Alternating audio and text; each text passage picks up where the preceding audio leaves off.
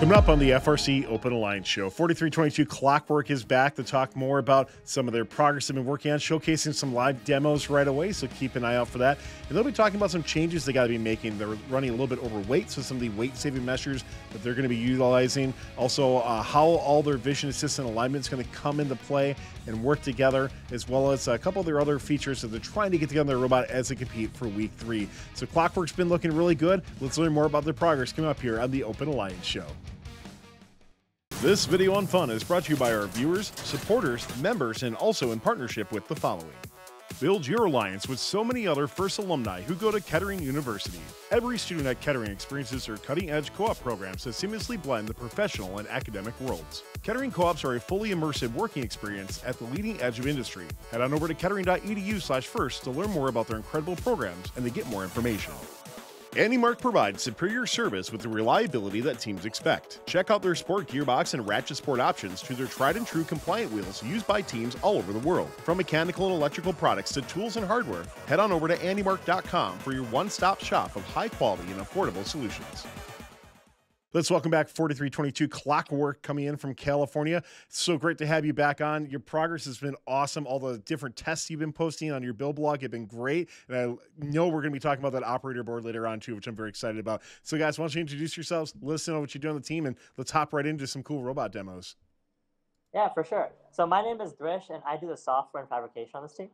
I am Michael, and I do design and build. Let's get started with the robot demo. So before we actually do our demo, let's talk a little bit about our design choices on our, let's start with our elevator. So what we actually have on here is we have two constant force springs for our elevator, which is supposed to kind of act as a counterbalance. The reason why we implemented this versus like without a constant force spring that we had initially was we learned from our 2024 off season that when we move the elevator up and down, it causes the voltage to drop a lot. And like combine that with like your things like your robot auto rotating and your like feeder running, like that can cause you to go to brownout territory. So what we actually did was we implemented these constant force springs so that it kind of reduces the amount of voltage draw for your motor, reduces the power for it, and would make us more reliable. So now we will be going into our demonstration of our robot. We will be first testing L2.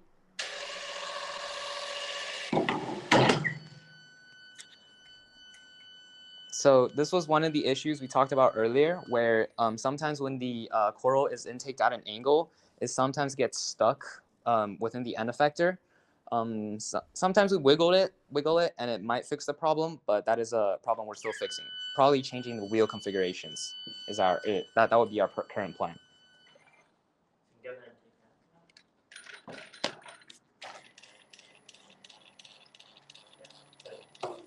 that. Okay. Elevator rise. Climb up to L2. L1. Yep. And there's L2. So, and now we will be testing L3.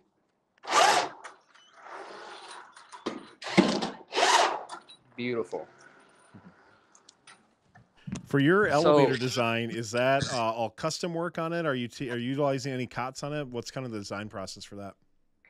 Yeah, so we kind of had so with our garage mindset we mentioned last time, in our 2024 off season we had those bearing blocks from our bot, which was called Toast, and following the garage mindset, we use anything that we can get, something we already have. We don't order unless we have to.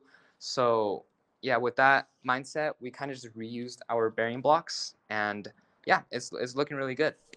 Yeah, very effective. I agree for that. Yeah, let's talk algae. So this is our algae flipper. We just made a little bit of configuration for to use mechanism wheels instead of the original cat tongue tape, because we thought it might save us a lot of time for scoring, because we can de-score algae and score coral at the same time. So we will demonstrate that right now.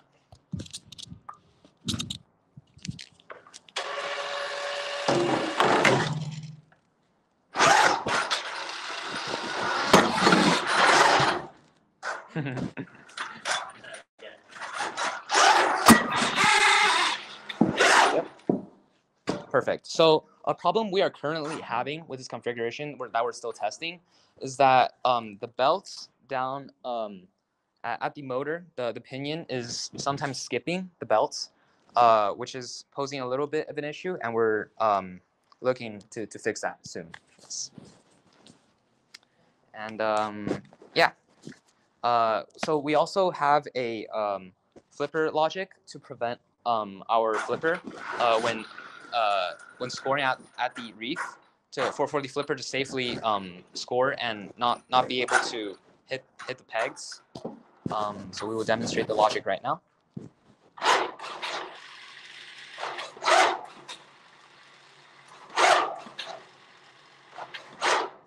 Yep, so the safety logic has been run through many tests, and it seems to be really successful. Yep.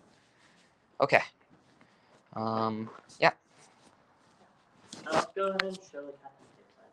Well, without the floater. See where the column is without it. Yep.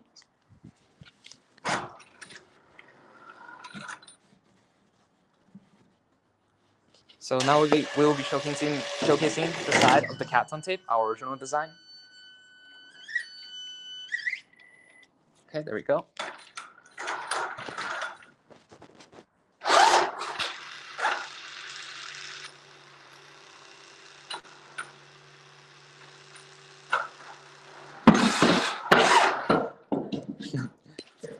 Yeah, so with the Catton tape design,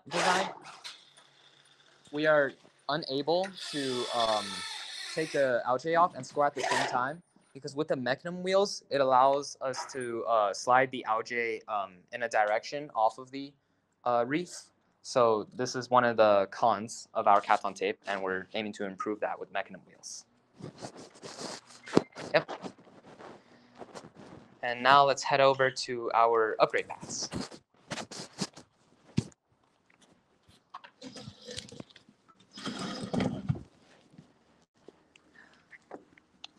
Okay, so within the past few weeks, we have been building the robot, of course, and we have also been working on this new mechanism for the LJ floor intake. So basically, we just have the plates, two plates mounted to the superstructure, taken inspiration from 6328's intake, and also Robotics. We originally wanted to mount this on the swerve because we kind of didn't have enough space and we wanted as much security as possible, but because of a battery concern, because our battery is placed so right next to the drive base, we are unable to have the live axle to be this low. So we had to raise the live axle in order to access the battery, which also caused different geometry issues, which we were able to fix. And so now we're forced to kind of mount this to the superstructure. So with our LJ intake, we have a light axle powered by a Kraken motor and another Kraken to power on the arm to power the rollers on top. So basically, we have a polycarb kind of Lexan on the back to act as kind of a hook or catch that will allow us to intake and keep the LJ within our robot and eject as we wish. So a few problems that we ran into was, one, the weight constraint. So just a week ago, we measured our robot before we have even put on the LJ mechanism, which we still haven't, is that we ran into a weight issue. So our robot was weighed about 122 pounds without farm reserve battery, which kind of exceeds the weight limit. So we've been working to cut some weight on that. We've been replacing lots of tubes from like 1/8 to 1/16, and we've been replacing a lot of aluminum to 3D printed parts. And so specifically for this LJ intake here, because of that weight restraint, we kind of have to make all the parts into polycarb, to be cut out of polycarb, and we think that it would work fine. Yes. Mm-hmm. Another thing about the weight is that we're actually going to change our belly pan to a polycarb one, which would save about 13 pounds, and that would give us a weight margin to put on this intake, hopefully, along with our other weight optimizations. So kind of going back to our garage mindset, like this season, like we've built our robot and got scoring by week 5, which is like the fastest we've ever done before. And the reason for that, a big part of it, is because of our manufacturing. So in previous years, our manufacturing was pretty slowed down. We didn't have the parts to assemble it in time. So what we actually did this season was we looked to our local suppliers. We just see, okay, what kind of lead times do they have? And we found a really gracious supplier who was able to give us all these parts in really like really short periods of time. And that pretty much allowed us to build this robot. And like now it actually lets us to go into other things like software automation. So our plan for software automation these coming few weeks is we want to get our single tag auto alignment done. And once we get that done, then we can go off onto autos and have this consistent 3 coral auto. So all of that is because we were able to finish this robot in 5 weeks and have like basically a minimum viable product. And that has helped us all tremendously this season. And we can't wait to see what else this robot can do. I want to go back real quick, if you don't mind, on your algae intake for what you're using on that. So just so I understand the process correctly on it, so you're essentially looking at not taking the algae off the reef and then letting it bounce first and then intaking it in. Is that correct? Yes. So that is the plan. Yeah, what I was going to ask is just like, from that, how does that kind of factor into your match wise? Like, are you going to let it rest first before you try to go for it and then score coral in the meantime? How does that kind of work into like a full match cycle for you? So we actually toyed with, we don't have an image, but we kind of toyed with these kind of like different kind of cycles where it's like this triangle cycle where you go score 1, then you go into your processor and come back to a coral's loading station. We're thinking maybe something like you kind of go to a coral, you descore the algae, score the coral, and then you pick it up from the ground, score it into a processor, and come back into your loading station. So we're kind of thinking something like cycles like that. We haven't thought about it too much, but that's kind of the thing that we're going for. The other thing I want to follow up with you on is in regards to some of your weight reductions you're doing, like moving to polycarb for that intake as well too. Now, by doing that, you're probably adding a lot more compliance, I'm guessing, right? In terms of the moving around in the field. Do you think that will impact it all, or is that kind of just something that will just work out? I mean, we've seen a lot of compliant intakes out there, but does that change on how some of your strategy works or anything like that? I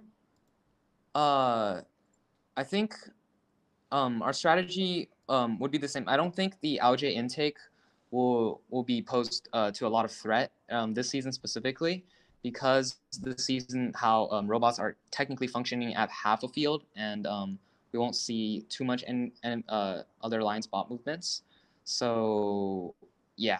No, that's a really good point on there, right? You might not have to deal with nearly as much bumping as we've seen in maybe like last year or even the year before, that sort of thing. So yeah, that makes sense.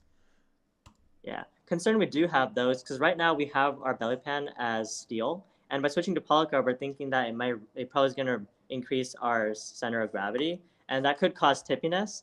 So we were thinking about many different solutions to this. Ideally, with our algae intake on and max weighting our bumpers, those would probably help a lot in reducing our CG. And if need be, we're thinking about having some kind of traction control logic for our swerve, so to stop those really fast accelerations and side movements that would cause it to tip.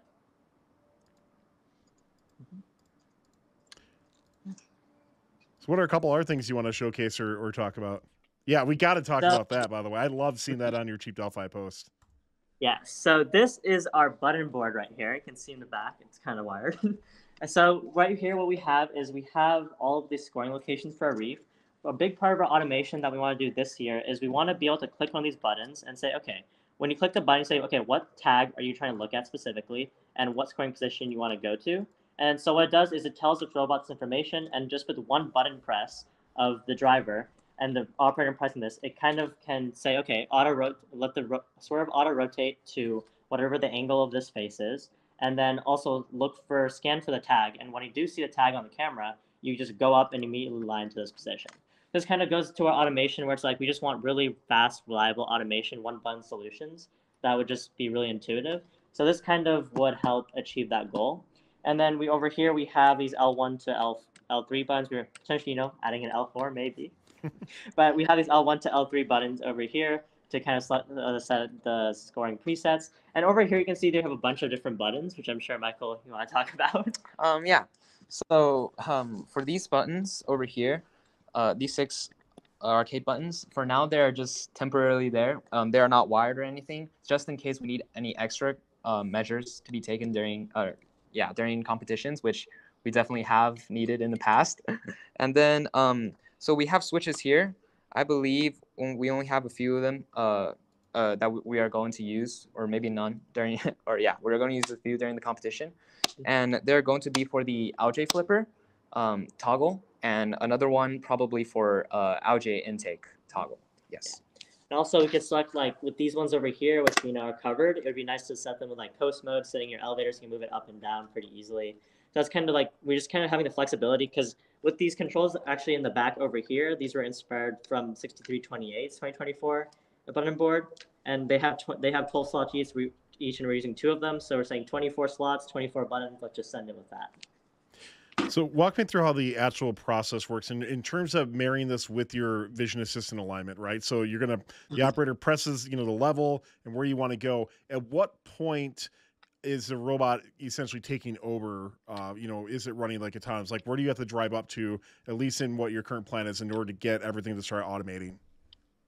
Yeah, so our current plan is with our cameras, once the operator presses the scoring preset and the location they want to score, it tells, so then that's communicated to your robot, and when the driver presses like the score button, what it does is they'll be able to drive while pressing this button, and then when the vision sees that the camera is detected in their field of view, then what we do is the vision pretty much takes over from the robot. And we want to have smooth, seamless transition, because in 2023, we kind of dabbled with auto alignment to the single substation. It didn't work as well because big part of it was because the transition was really clunky. So this year we want to smoothen out that transition, so it's like you don't even know when the software is taken over from the driver. So drivers kind of just drive over to that location in the general area, and then when the camera sees it, it'll kind of take over and align, and then it'll move the elevator up and score it, and then it's good.